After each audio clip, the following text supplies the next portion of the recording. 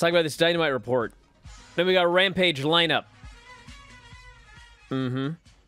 All right, so the show opened up with a... Oh, we didn't even talk about Connor.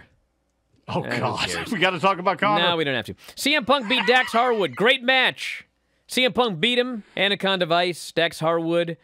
They're clearly going babyface here, which is very interesting, as we're going to find out later when we do the MGF promo. But excellent, excellent match. CM Punk, I'm going to say it. I'm going to say it, everybody. I think he's a better worker now than he's ever been. Ooh. Yep. He was great in this match, and so was Dax. Excellent, excellent match. We had Tornado Tag, Hardys, Darby Allin, Sting, beat Private Party, Butcher, and Blade. Every crazy spot you could imagine.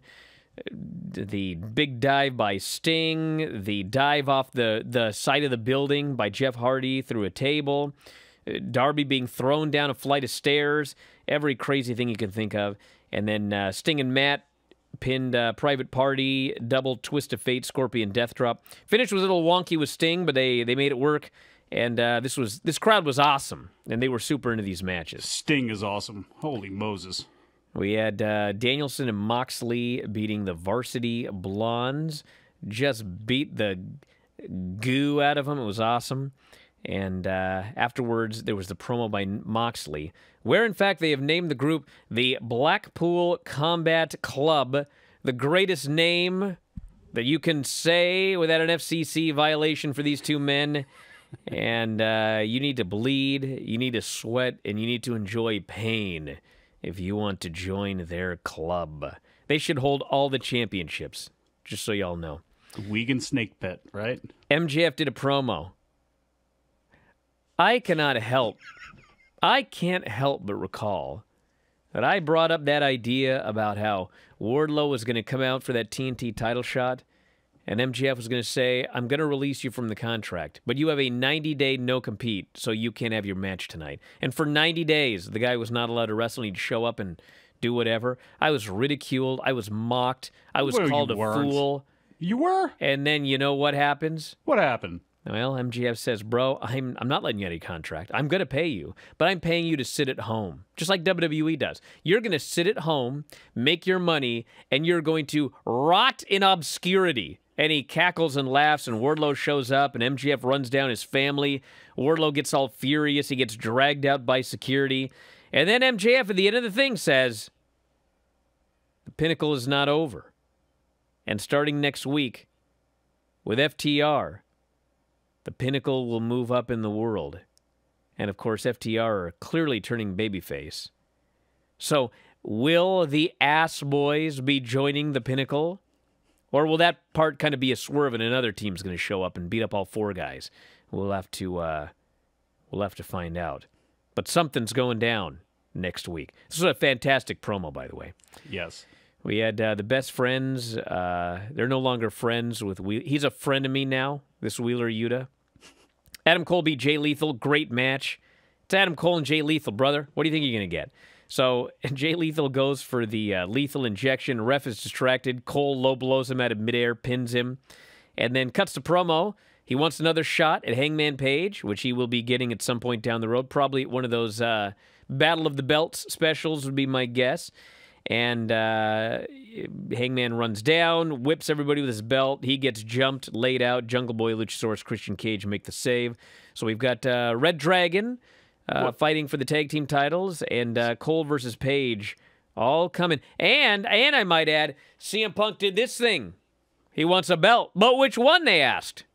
We'll find out. Now stop right there, okay? Adam Page. And I know people, I don't want people to get all emotional about this. I like Hangman Page. I think they have made some missteps along the way with him, but all that aside, I really like him. I like him as the AEW champion. But for this not only goes for him, but for anybody, especially in a position of power. If you're going to come out there with your belt, don't walk into the ring, stare at three guys, slowly take off your belt, then start whipping them. That's one of those little things, and hopefully Lance doesn't yell at me for this. Hopefully he would agree with me for this, but like, have the belt with you, run out there, and then start whipping ass and doing it that way. I thought that would have been more effective, and then have him be dragged down. It would have been a more valiant attempt than just looking I don't want to say kind of dumb, but it's kind of dumb to do something like that. I didn't mind it at all. Not? And I'll That's tell you fair, why. okay. I'll tell you why. I'll tell you why. Because there were 3 guys in the ring, and he starts running out of the ring, and I think it was even JR was like, he said something like, he pointed out that this was probably pretty stupid to come out 1 against 3. So if you're there with 2 of your buddies, Mike, and you call out 1 guy, and this guy comes out, you're not going to immediately just jump him. You're going to look at him like, look at this dummy. And the dummy got in the ring, and they looked at him like, could you possibly be this dumb? And then he looked down, and he took off his belt, and they were like, oh, he's not that dumb. And then he started whipping him, so it actually worked. Well, see, until he got overwhelmed. Like, then you get the dumb heels that are just standing there watching him take off his belt. To me, it's like if you're going to run out there and put yourself in that kind of harm, like the way Moxley would do it, that's the way I would probably prefer, which is take it off. You're wrapping it around. You got that big ass Texas, Virginia belt buckle on his hand, and then he slides in there and then starts to go, and then the numbers game drags him down again. It is a picking of the nits. No, see, Buzz here makes a good point, Mike. If that guy takes off his belt and then runs down the aisle, his pants are going to fall down. Touche, Buzz. Thank you. Which actually reminds me. So I got a 2-year-old. She's 2.5 now, Hanalei. And, bro, she's tiny, okay? Because she's my kid, obviously. So she's so little. So Paisley, we had, I don't think we potty trained her till she was almost 3. And she was bigger than Hanalei. So Hanalei had just turned 2. And we were going to go on that Disney cruise. And they had all these little pools and everything like that. And Hanalei was not allowed to go in any of the kids' pools unless she was potty trained. That was like the rule. You could not go in with swim diapers or whatever. So we're like, man, well, let's just do it. And so she was like, I think she had just turned, she was 2 years and like a month or 2 or something like that when we started. And amazingly, it worked great. She was totally potty trained at like 23 months or 24 months or something like that. It's cool. So, but then of course we went on the cruise and she didn't want to do anything except breastfeed. But the point is, it was done.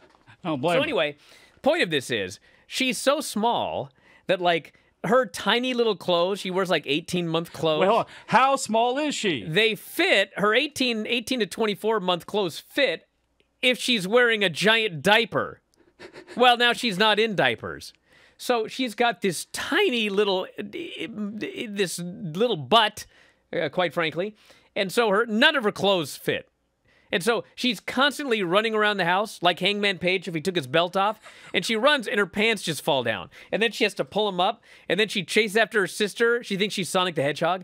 And her pants fall down again. So anyway, leave that belt on, Hangman. Get old boy and your daughter some suspenders then, too, in case they got to take their belt. Some suspenders? Because it Never. Hanalei may need to take I'd her rather belt she off. ran around with her buttocks hanging out than put suspenders on that poor kid. You can only do that for so long, though, before somebody calls the But you know who does wear suspenders? Who does? Fauntleroy.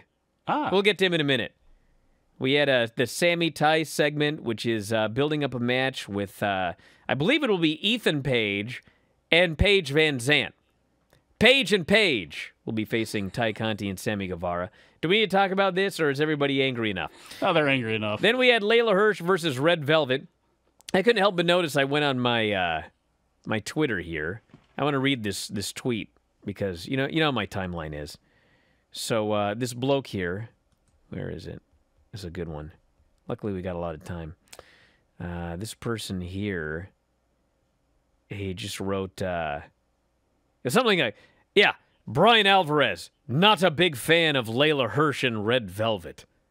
Well, that's quite the leap, Travoris. Yeah, the match sucked. Doesn't mean I'm not a fan of either of them. Doesn't mean I think they suck. Doesn't mean I want to intrude on their private life. But no, they did not have a good match last night. Clunky, not a good match.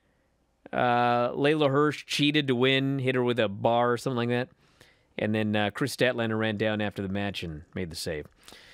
We'll do the AEW Rampage lineup in a moment. Thunder Rosa promo where she was beat up by Nyla Rose. That'll be the first feud for her. And then the main event, Jericho Appreciation Society, Jericho and Daniel Garcia versus John Silver and Alex Reynolds. Holy smokes, what a main event this was.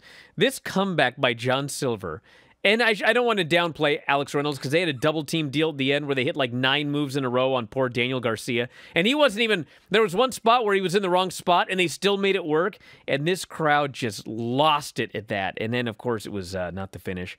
And finally there at the end, Garcia, Reynolds got hit with Floyd. Garcia put him in the Scorpion Deathlock, submitted him. Bro, that match was awesome. So Jericho Appreciation Society gets to win there. This was a really, really good episode of Dynamite. We'll see how it does in the ratings tonight. You know how these ratings are. No matter what it does, I'm going to have to hear about it. But I'm not going to open Twitter, so I won't hear about it. So go do whatever, nerds. I'm out of here. You're going to have to open Twitter. I'm going to go make a pizza. You're going to have to post it up there. Now, is that pizza going to have a cauliflower crust? No, I use low-carb tortillas. It's even better. Rob Bartlett is the man. He tried the best he can. Vince only knew what Rob Bartlett's gonna do to you. Vinny V, Happy Corbin, and Bartlett in a 3-way. Oh. Here comes the commentator, Rob Bartlett. He's a great imitator of Vince McMahon. Rob, you're the love of my life. Come back to Monday Night Raw and be my wife. What? Wow. Is this Rob Bartlett? Guilty as charged. Hey! Look who's here on the show, everybody. There's a star here. Rob, Hey, Rob Bartlett is joining us here today. How you doing, Rob? I don't know what to say about this. To actually be proposed to in song was a beautiful thing. I couldn't really do much of an impression of him other than the tone of the voice, you know. Monday Night Raw! You still got it. All night. You still got it. I think I had the wrong guy. Well, what did you learn about the Rob Bartlett that you checked out? He was an explorer way back when. That's not him. Oh, I don't know. He was born August 15th, 1875, and died April 28th, 1946. He died in, okay, but you thought he might be on the show this week. Well, I couldn't figure out why you guys picked him. You're going to go to the Bryan and Vinny Matt Cleary Memorial Hall of Awesome. All in favor, say aye. Aye. Hey. Well, there you go. It's very prestigious. You get nothing. You've warmed the cockles of my heart. I have warm cockles now, and Lucky fella. I'm moist. I'll just say that. Oh, yeah. I'm moist. If you enjoy these videos, for just $7.99 per month, you can enjoy full-length editions of The Bryan and Vinny Show, Wrestling Observer Live, Figure 4 Daily with Tom Lawler and Lance Storm, the Mad Men Podcast, Speak Now Pro Wrestling with Denise Salcedo, and more, plus hundreds of archived shows, all in beautiful HD. Don't miss out. Join us today.